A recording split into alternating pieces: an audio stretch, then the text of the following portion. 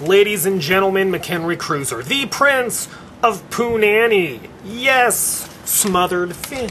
Wax on, wax off. Mr. Miyagi in the corner, giving play-by-play. Yes, Daniel-san. That is... I guess he just left in a car, my bad. Mr. Miyagi, you could have let me finish. I was about to shower you with praise, and then this woman with the contents of my testicles. Actually, she's gonna help me bust this nut, Mr. Miyagi. Your girlfriend's mothers and wives, too. Because I know what you're going to say. Wah, you stole 3 minutes of my life. Wah. No, I didn't. I gave you the news about Bernie Madoff and about his stint in prison. That's what I did. And you're going to thank me afterwards and give me the virtual fist. Bernie Madoff could not be happier in prison, apparently.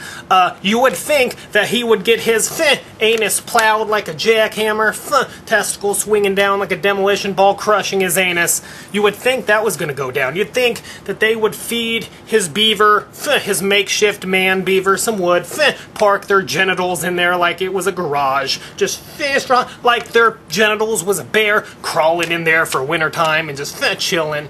You know what I mean, Jelly Bean? Look, wrapping itself up in anus cheeks. It's nice and warm here for the winter. No. He loves it in there. He wrote his daughter, and I'm going to read you the letter right now. Here's what he wrote. I can't walk anywhere without somebody shouting their greetings of encouragement. To keep my spirit up, it's really quite sweet how concerned everyone is with my well-being, including the staff. Apparently he's pumping iron. There's plenty of recreational activities and classes to choose from. He compares prison to a college campus with lovely lawns and trees and says the inmates treat him with respect and admiration. So there you go. He literally plowed our anuses. I mean, not literally, metaphorically speaking, plowed our anus, blood dripping down, had to get reconstructive surgery on our anuses because of what he did. Now he's in prison. One could hope he would have been anally raped.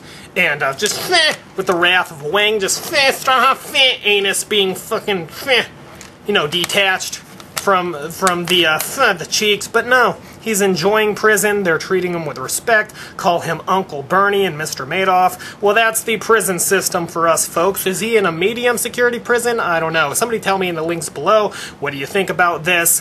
Has justice been served? I don't think so, because I think he should have been served with the contents of many testicles. Just there in prison, deep in his anus, possibly his this region, his face, just know what I mean? Whatever. I think they just should have busted this nut all over Bernie Madoff. But, you know, it's not up to me. Here I am, McHenry Cruiser, bringing you the news, the breaking news, as it happens, as it unfolds in time. Till next time, boom!